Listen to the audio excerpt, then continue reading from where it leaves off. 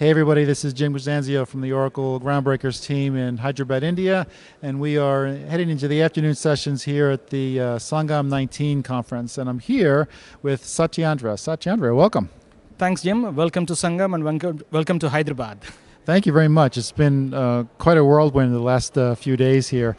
But you and I were talking off camera a little bit about you're doing a talk later on today about migrating to the cloud, and also I think more interesting for me is that you were one of the founders to this user group. So let's talk about both of these issues, really interesting. So let's start off with migrating to the cloud. What are you talking about? So my topic is around aligning your database strategy on Oracle Cloud. So predominantly what happens is there are a lot many options what Oracle provides on the cloud. So for any DBA, looking at their infrastructure, what exactly the database is running. So this talk will help to give them the big picture, how to approach what needs to be selected on the Oracle Cloud from a security angle, from a performance angle, manageability angle, all those things will be covered in the topic. So what types of, what are so out of all the issues you just mentioned, what are the top 2 or 3 things that are the most serious things that you need to consider?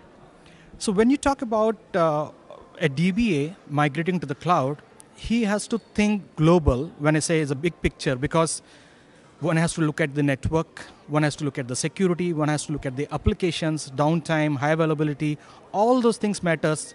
After that, then you talk about what version to version, how we are migrating into the cloud, what needs to be taken care.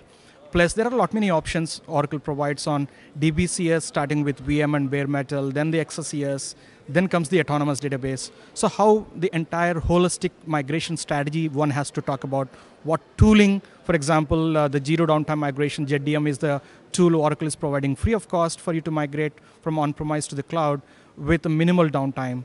So those are some of the things one DBA has to know, because I believe that a DBA has to learn a little bit of security, a little bit of network, a little bit of cloud to be called as a cloud DBA.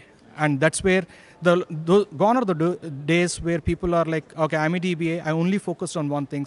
I'm a network administrator, will take care of some things. Storage administrator takes care of some things. So with the cloud, what is happening is people have to break their barriers and then learn.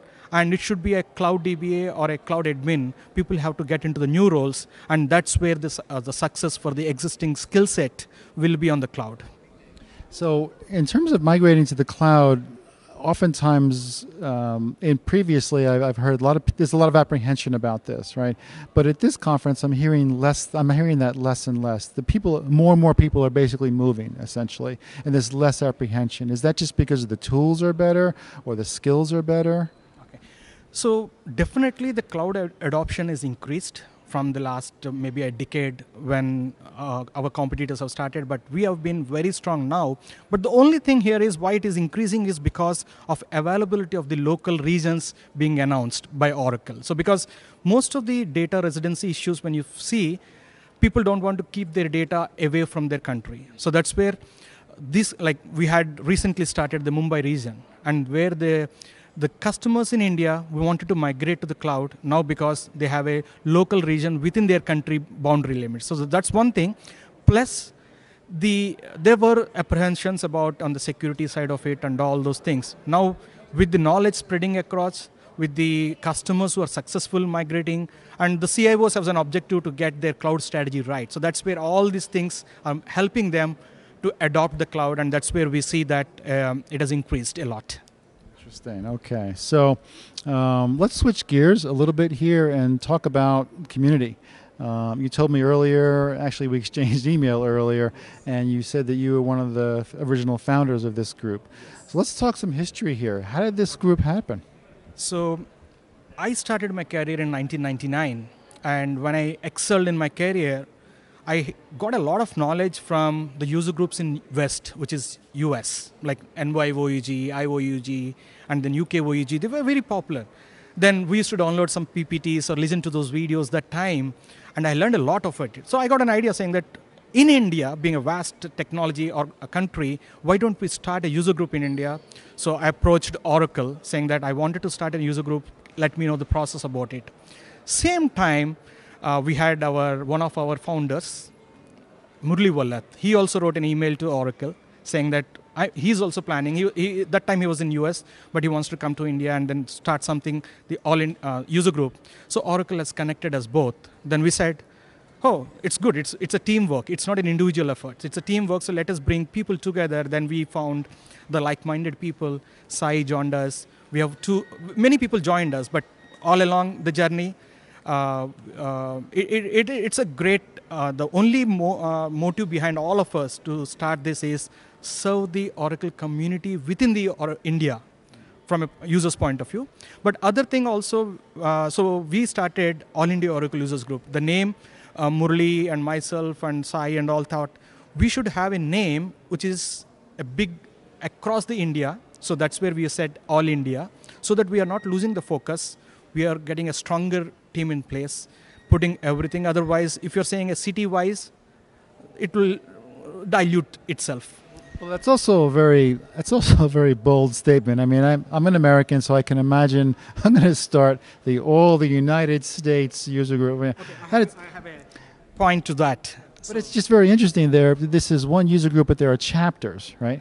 And so I will tell about that. Yeah, and so, but it's like usually you get like a user group from a city or a local region, and they're not necessarily connected to all the other cities in a given country. So how did you guys, you guys basically architected this thing from the very beginning? So what our concept is, that time it is very new, and we need a passion to do it for the serving the community. And we have chosen a top-down approach rather than the bottom-up approach. So we said, let us start All India User Group. And we registered in Bangalore because that time we registered as a society in Bangalore. So when we did this, 5 of us formed the board of directors.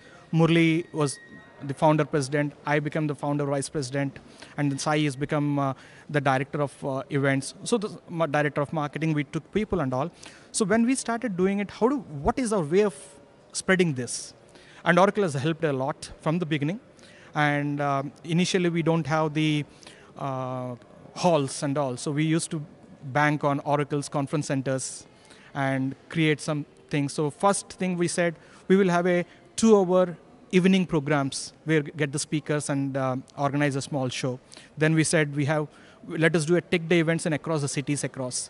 Then we said, why don't you have a conference called Sangam, which is a bigger conference.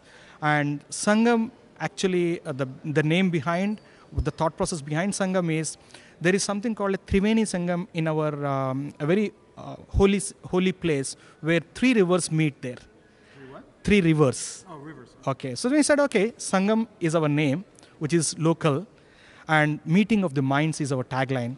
And that's where we said, we debated, and we had a 2-day conference concept. And we have been doing it from the 2007 onwards till now, very thankfully. And then after a couple of years, we said, because all 5 of us in the board are working for this Sangam and all. Then we said, if we want to grow and do more events and serve the community, let us have the local chapter started. And that's where the concept, the top-down approach, which I was mentioning about, then we started Bangalore chapter, Hyderabad chapter, Chennai chapter, and then we have local evangelists taking care of the local chapters, and we from the board, we travel and help them out. So it is basically a complete, I can say, supply chain to start this entire process. And then we multiplied, and then it helped a lot with this vision, because when you talk about Sangam, it's not the 5 people, there is a 25 or a 30 people, army of people coming and volunteering. We have seen how people are doing this, and that helped us to have the common motive or the entire ground rules to be circulated across India. And we have grown almost like now we have many chapters spanning from North India to the South India, multiple cities, wherever the IT is flourishing. So that's the story behind.